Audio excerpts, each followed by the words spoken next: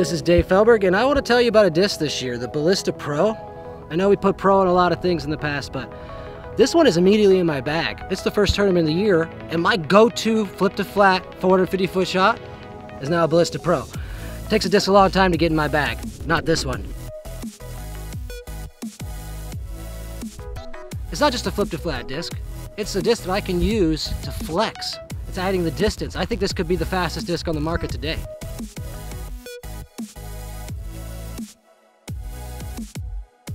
It seems like the Ballista Pro is going to be a fairly overstable high-speed driver that you can use for headwinds, pretty much anything to do with power and headwinds, so get out and try one. Let's see what these bad boys can do. Straighter shot, I gave it some anhyzer, it held it a little bit, still came out.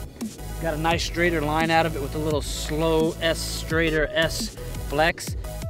If you're not throwing a Ballista Pro in 2018, you probably still got a hole in your bag. Time to fill it.